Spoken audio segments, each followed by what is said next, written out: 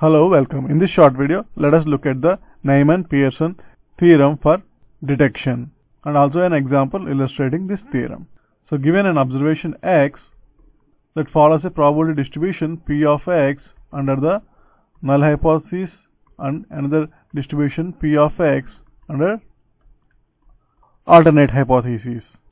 Given this observation with two possible probability distributions, that is one distribution under null hypothesis and another distribution under the alternate hypothesis. So given this information, we can maximize the probability of detection, that is to maximize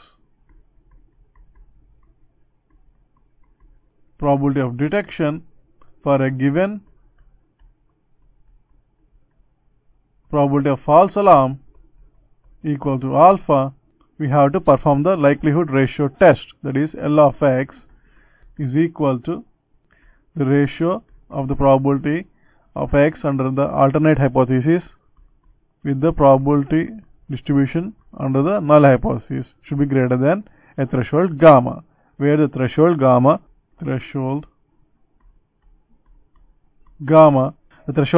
is determined as follows. That is, we basically have to solve the relation between probability of false alarm and as probability that the ratio is greater than gamma under null hypothesis. So this probability should be equal to alpha. So the value gamma basically determines the threshold. So let us look at an example illustrating this theorem. Consider an observation X0 that has two models under two hypotheses. That is, under H0, X0 is equal to noise component W of 0. Under alternate hypothesis, X0 is equal to 1 plus W of 0.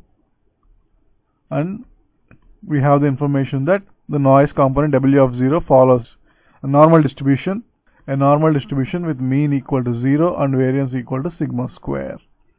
Then the probability distribution, the possible probability distributions of X0 are, that is, under H0, probability of X0, the distribution of X0 under H0 is equal to a normal distribution with mean 0 and variance equal to sigma square.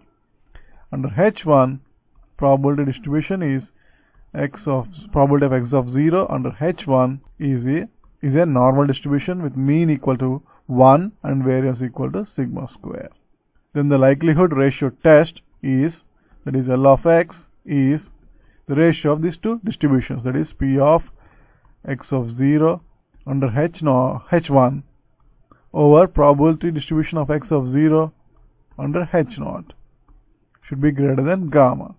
So by using the definitions given here, we have 1 by square root of 2 pi sigma square exponential of minus X of 0 minus 1 whole square divided by 2 sigma square. And the denominator is 1 by square root of 2 pi sigma square exponential of minus x square of 0 divided by 2 sigma square is greater than a threshold gamma. So this is the likelihood ratio test. Now by simplifying this expression, on the left side we have exponential of minus the x square term basically cancels between the numerator and denominator. So we are left with minus of 1 minus 2 times x of 0 divided by 2 sigma square is greater than a threshold gamma. So by taking logarithms on both sides, we have 2 times x of 0 minus 1 over 2 times sigma square is greater than logarithm of gamma. And by rearranging the terms, we have x0 is greater than 2 times sigma square multiplied by logarithm of gamma plus 1 over 2. This basically means that a test statistic T of X is greater than gamma dash, where the new threshold gamma dash is equal to sigma square times log of gamma plus 1 by 2. And the test statistic T of X is equal to the observation X of 0. Now let us look at a numerical side of this problem. That is, for a values given as sigma square equal to 1 and the probability of false alarm equal to alpha equal to 10 power minus 3, let us calculate the values of the threshold and the probability of detection. So, in order to calculate the threshold value, we have to first look at the definition of probability of false alarm, which is equal to probability that the observation x of 0 is greater than the threshold 1 by 2 plus logarithm of gamma, since the value of sigma square is assumed to be 1 under the null hypothesis, and this value is assumed to be 10 power minus 3. Since we already know that the distribution of x of 0 under h0 is a normal distribution, we can basically standardize this probability and calculate the required values. That is, we can use the definition z equal to x of 0 minus 0 by 1. That is, x of 0 is already a standard normal variable. So, this becomes probability of z greater than 1 by 2 plus log gamma is equal to 10 power minus 3, which basically means that this is equal to 1 minus phi of 1 by 2 plus logarithm of gamma, which is equal to 10 power minus 3. So, and since gamma dash is equal to 1 by 2 plus log of gamma, and from the normal probability tables, so by using this transformation, we have phi of gamma dash is equal to 1 minus 10 power minus 3, which is 0.999.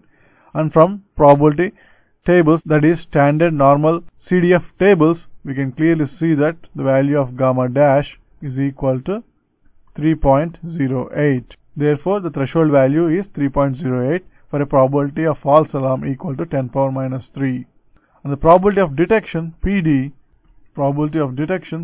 is equal to probability that the value x of 0 is greater than gamma dash under the alternate hypothesis h1, which is clearly equal to probability of z greater than gamma dash minus 1, since in the alternate hypothesis z equal to x of 0 minus 1. Therefore, this is the probability of detection. This value is clearly equal to 1 minus phi of gamma dash minus 1, which is 1 minus phi of 2.08. And from the normal probability tables, this value can be easily seen as 1 minus 0.9812. So the difference is equal to 0.0188. Therefore, for a probability of false alarm, that is P of A equal to 10 power minus 3, probability of detection is, that is corresponding probability of detection is 0.0188, which is not very satisfactory. So in order to improve the probability of detection, we basically need to relax the probability of false alarm, say something like 0.1 or 0.5. Thanks for watching.